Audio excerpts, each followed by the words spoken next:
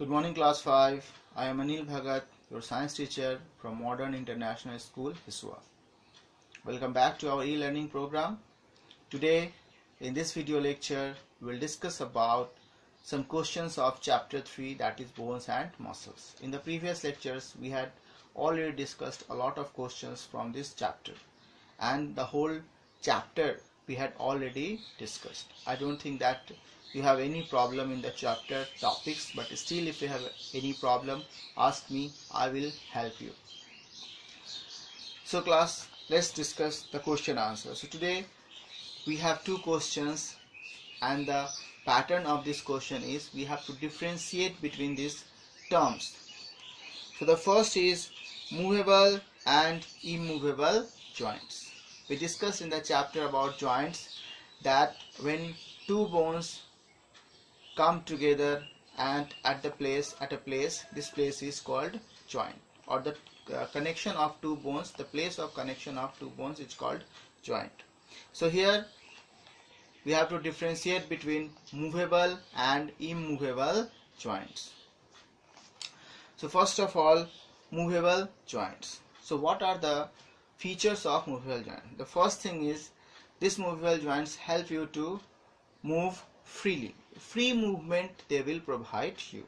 The second feature is the bones are covered with a tissue. The bones are covered with a tissue that is called cartilage, and this cartilage will protect the bone from rubbing with each other.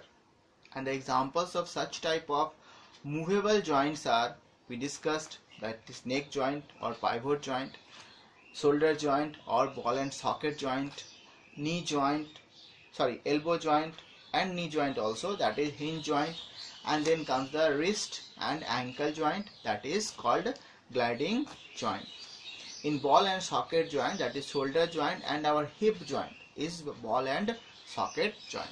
So these are the some features of movable joints. Now let's discuss about immovable joints. The best example of immovable joints is our skull. Means bones are fixed in the skull, and these bones have a very less space between them, which protect them or which act like a cushion to absorb the shocks our fixed bones get. So skull is the best example of immovable joints, and these bones are properly fixed in a way that it will not allow any type of movement. Only a little space is between them. Only the lower part of the skull is movable from one place to another.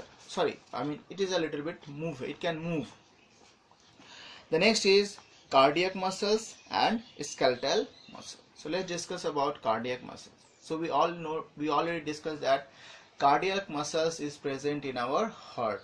Cardiac muscle is present in our heart, and since the birth, or you can say before the birth, this cardiac muscles start working and work continuously for the whole life of the organism.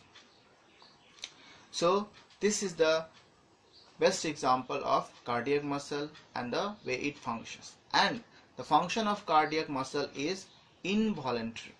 The function of cardiac muscle is involuntary. Involuntary means it will work on its own. You cannot control the movement of these muscles.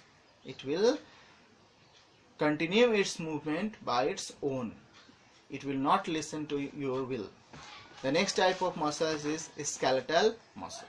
So as the name suggests, these muscles lie between skin and bone.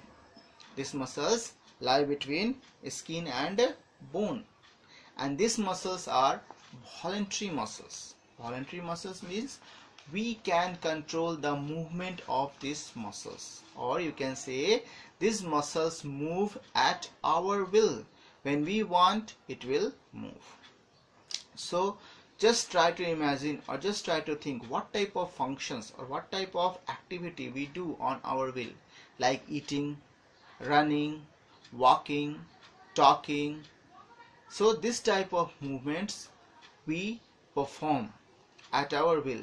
So these muscles are involved in such type of movements. I hope you all able to understand the differentiation between movable and immovable joint, cardiac and skeletal muscles. Any problem, ask me. I will definitely help you class. Have a great day. Be safe at home. Thank you.